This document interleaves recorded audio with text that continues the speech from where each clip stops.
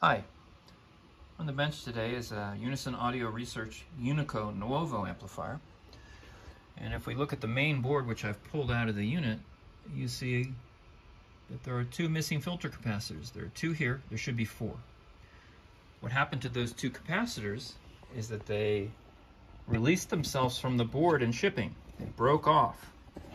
And so we're replacing those filter capacitors. Fortunately, they didn't do any additional damage.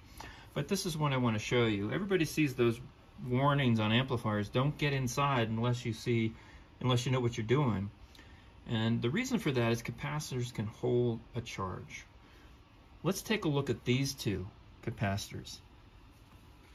Now, no electricity has passed through this unit for at least a couple of weeks. It's just been sitting.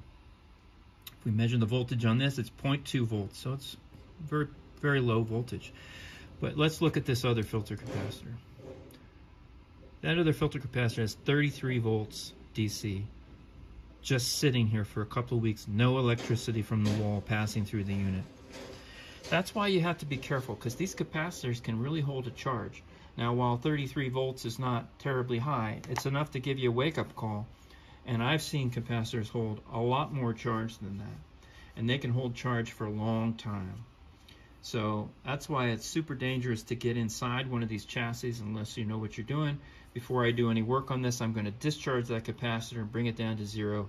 And then we're going to actually pull those two. We're going to put 4 brand new capacitors in there, get this unit back up and rolling.